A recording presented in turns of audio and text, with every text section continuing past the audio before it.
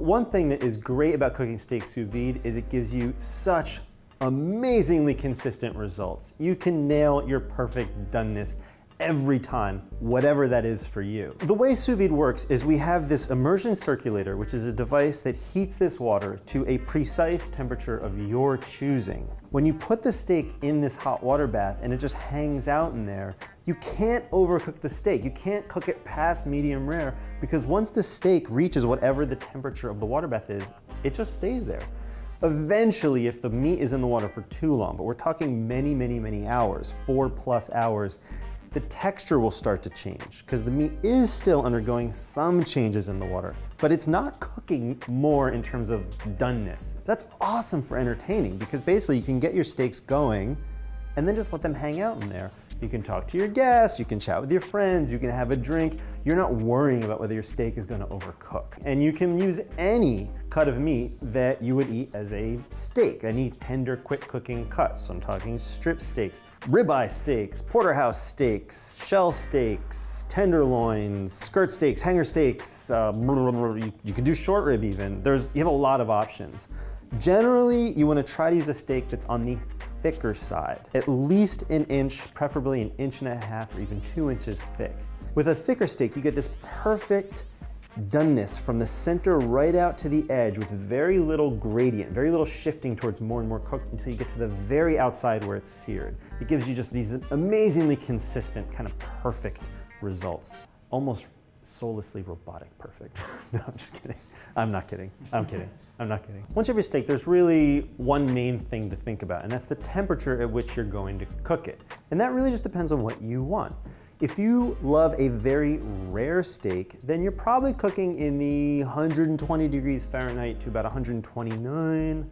From 129 to about 134, 135, you're in the medium rare zone. My hot water bath right now is at 130, so I'm aiming for kind of a low medium rare. From about 135 to 144 Fahrenheit, you're in the zone of medium, and then going above that, you're getting into medium well and eventually well done, which at that point, I don't even know why you would use sous vide, because you might as well just cook the crap out of your steak in a pan. Like, it doesn't make much difference.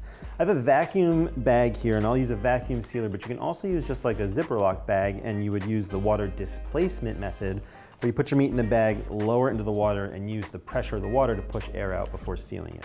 I'll start by just seasoning my steak. Salt. Get the other side. Oh, these steaks smell so good. It's got that aged smell. And I'll just use the excess salt that's on the tray to get the edges. All right, in goes the steak. Now I have some aromatics here. This is optional, but I'll throw in a couple thyme sprigs. I'll put one for each steak, and I'll chuck in a couple garlic cloves. Let's get the vacuum sealer here, and I'm gonna vacuum seal these steaks. Ready?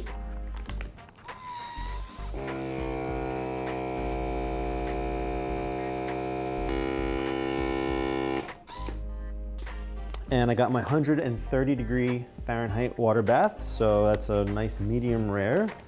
And in it goes. In the water bath, at least 45 minutes or about an hour to make sure that the heat fully penetrates to the center of the steak. And then I can go right away, taking them out of the bag and finishing them in a hot pan, or I can just let them hang out in this hot water bath at 130 degrees Fahrenheit for a few hours if I want. Only thing to keep in mind, if you are cooking at a temperature below 130 degrees Fahrenheit, there is a food safety concern because you're kind of in the danger zone. Don't leave your steak in the hot water bath for more than about 2.5 hours. Not because it'll overcook, because you can make yourself sick later. Yeah, otherwise I'm gonna be hearing from some lawyers. My steaks have been chilling in this hot water bath, and it's more than enough time. They're ready to come out and they're ready to be seared. So step number one is to simply lift the bag out of the water. I know these instructions are hard to follow. And we will dry them on some paper towels, because this is a method where the steaks are quite wet. Also prepare yourself, they don't look good at all coming out of this bag. They're pretty gross looking. I mean, that's not attractive. Ugh.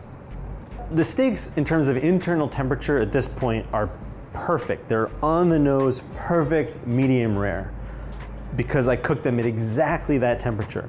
But as you can see, they come out of the bag, they're wet, they're stewy, and moisture is really the enemy of good browning.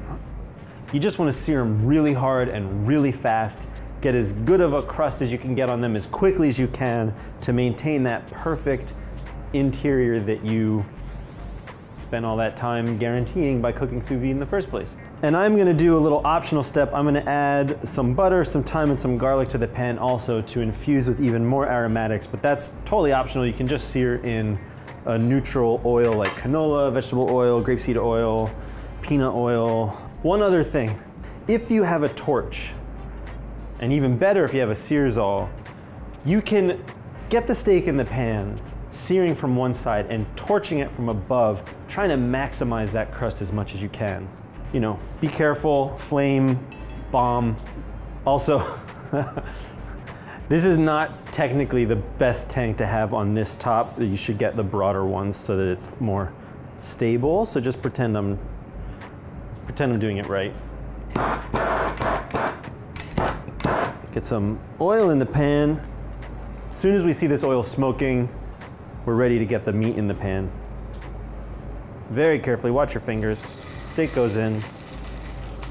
I'm gonna just drop, oop, that butter's soft. Drop that butter in. Drop those guys in.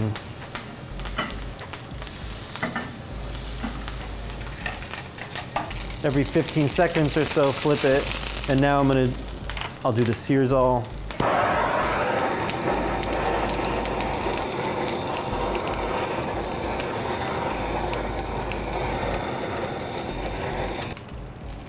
Flip it again. Whoa, it came apart, right? There's a natural seam on the beef and it came apart. That's fine. Sear those edges. Does it make the beef taste like that? So if you use a torch alone, your beef is gonna taste like a gas station. It's disgusting. Ooh, and we're gonna come over here. The meat has been brought very slowly and gently up to precisely the perfect temperature you want. There's no need to let it rest and reabsorb juices. It's ready to go. And it really is just a perfect medium rare. There's still a little bit of an edge, you know, you gotta sear it, but it's quite nice. It's perfectly cooked, super tender, and it's got a decent sear on it. It's not a great sear. And yeah, could I have seared it harder? Yeah, but I would have gotten more and more of a doneness gradient, at which point you start to ask, why'd you cook it sous vide? So what you get with sous vide is you get really the most consistent, perfectly cooked piece of meat to whatever temperature you want, without even having to think about it. I mean, it's just, it could not be easier. And it's, you know, it's delicious.